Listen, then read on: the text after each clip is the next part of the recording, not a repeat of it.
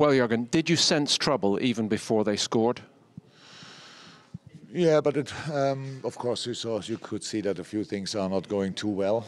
But we had chances. Then we had I think a chance he usually scores with.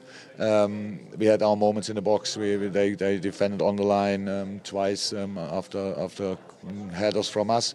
But then they had too many set pieces. That's true. And then with one of them they score when the block worked for Virgil in that area.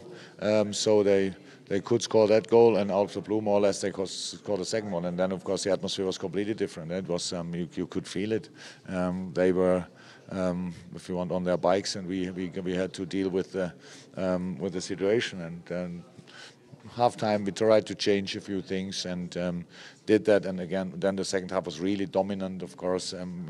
But yeah, we didn't score. We had the situations, scrumpy balls, Sadio, Mo, where we then, of course, the last one, Sadio's most chance was big. Then a lot of balls which don't even count as a shot on target because we missed the target. So we had them. It's hypothetical, but if we score with one of them, the game can change. But we didn't. So they stayed completely comfortable. Were fighting really hard. So they deserved the 3 points. That's what we have to admit. As you forecast, this group is going to be tough. And now we get to the tough bit. So is your initial view, we've got 2 big games, we win them both, we'll be okay? Is that your thinking tonight?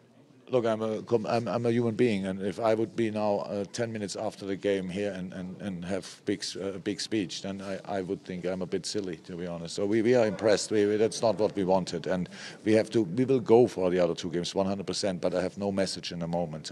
We all have to deal with it now.